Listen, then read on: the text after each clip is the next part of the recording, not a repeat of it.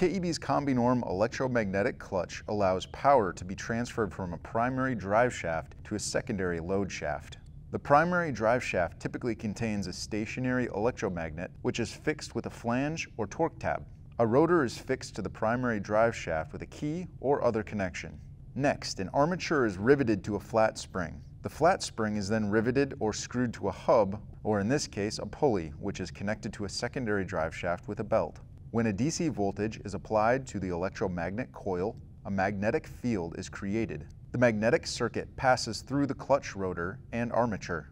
The force is large enough to deflect the flat spring, and the armature is pulled across the small air gap into the rotor face. The friction between the rotor and the armature allows the driving shaft and armature to rotate at the same speed.